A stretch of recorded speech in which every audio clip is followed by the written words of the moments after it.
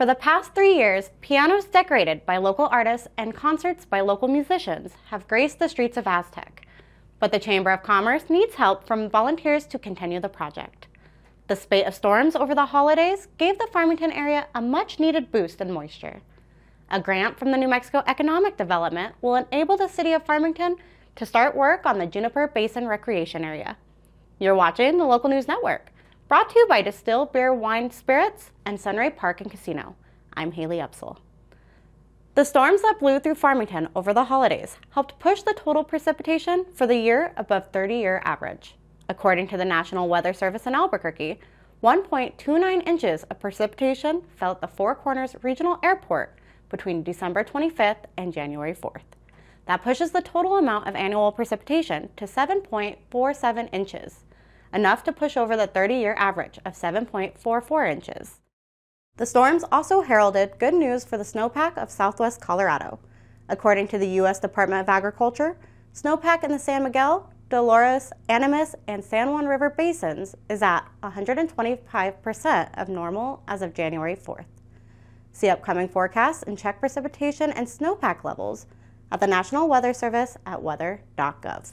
On January 9th, the Outdoor Recreation Division of the New Mexico Economic Development Department announced $2 million for 19 projects around the state of New Mexico, including $99,999 for the Juniper Basin Recreation Area project in Farmington, located at the northwest corner of the intersection of Foothills Drive and Hood Mesa Trail.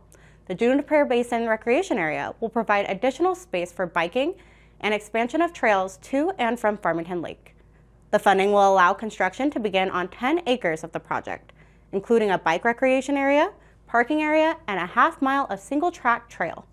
Work on the Juniper Basin project began about 1.5 years ago, with public input and designs from the International Mountain Biking Association, to better service the growing population of biking in Farmington.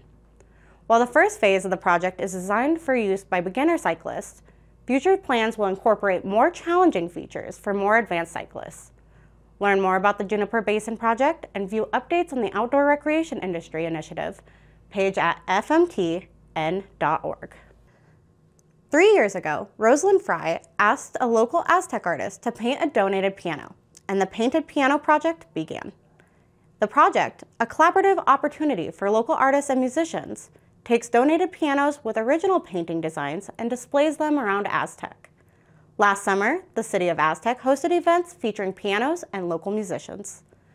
The Aztec Chamber of Commerce is now looking for volunteers to continue the future of the Painted Piano Project for years to come. Interested volunteers are invited to contact the Aztec Chamber of Commerce at secretary@aztecchamber.com. To see examples of pianos and a map of where to find them, visit aztecnm.com/aztec/paintedpianos. Thank you for watching this edition of the Local News Network. I'm Haley Upsall.